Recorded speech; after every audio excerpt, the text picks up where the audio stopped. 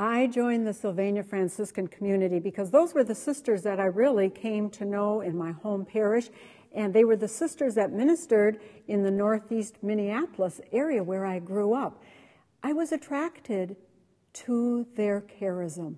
There was a joyful servanthood about them, a spirituality that was charismatic, that was prayerful, they were fun-loving, and I watched them and I thought, boy, they've got something that I'd like to have.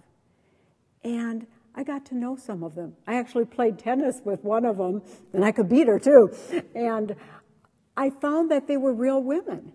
They weren't something set apart from a single career woman like myself, except that they had one another to support their values. And when I was looking at religious life, I was real concerned in my 20s about the morals of our society, the culture, and I was finding I wasn't fitting in real well.